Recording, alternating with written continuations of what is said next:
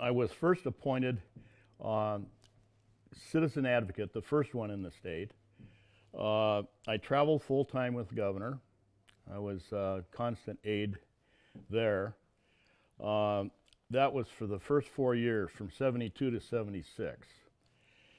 From 76 to 1980, I was appointed director of the Department of Business Regulation.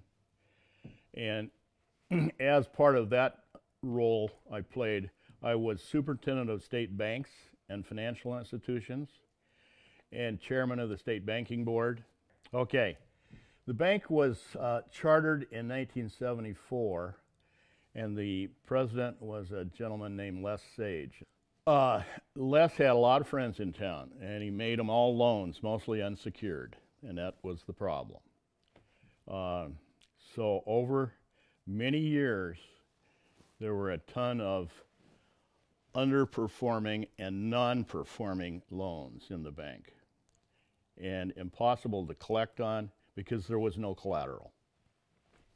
Things were so bad that as superintendent of banks, chief bank examiner, I had to call the board over to Helena, to my office, on 2 different occasions to sit them down and raise a little hell with them, quite frankly, to get them to contribute more capital to the bank and to clean up their loan portfolios. I could have closed them based on the evidence at that time. Les was not a good manager. He got, well, the rumor is that he got caught in his office after a 3-martini lunch with his secretary, and so he was gone. One of many presidents, almost all of whom had some kind of management trouble during their tenure. One of them ended up in federal prison, as a matter of fact, for embezzling from the bank. Not during the time I was there, thank Lord, but anyway. I had many friends in Missoula at the time, even though I'm in Helena, 10 years in state government. And so I called several of them, and I said, what is going on with that bank? Why can't they get their act together?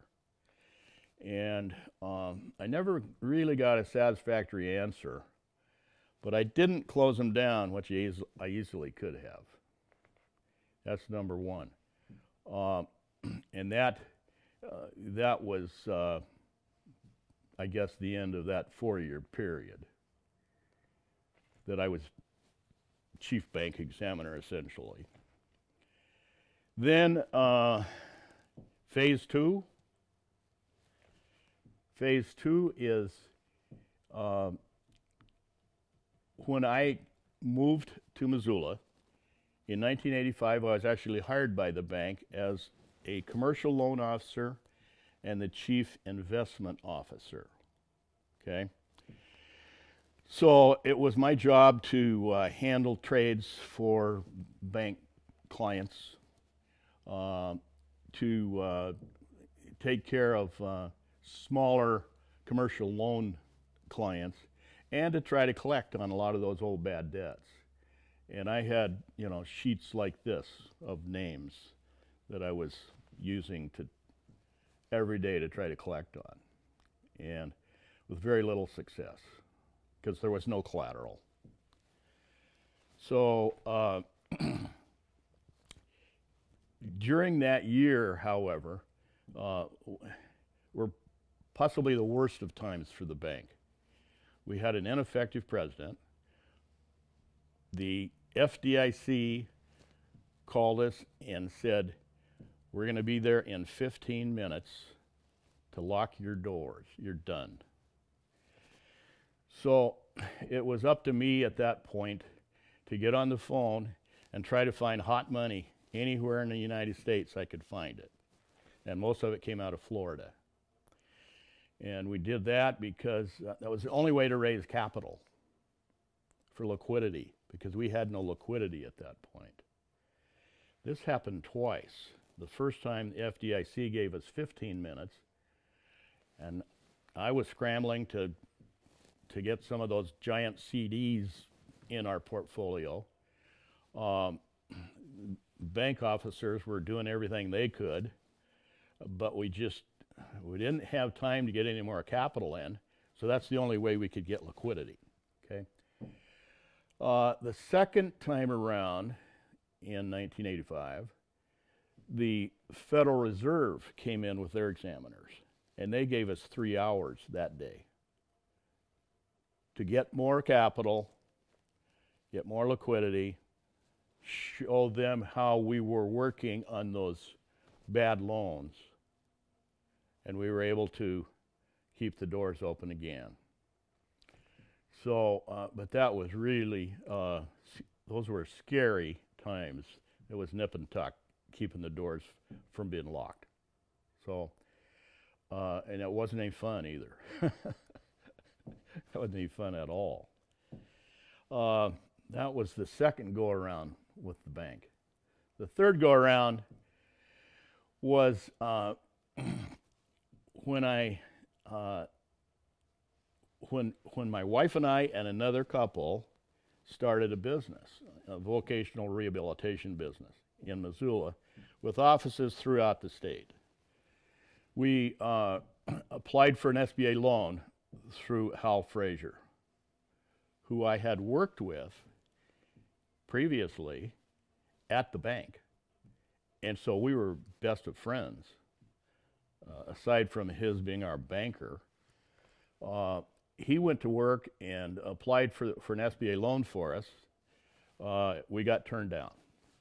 Well, now what are we going to do? Because we've got these 7 offices and we've already hired employees.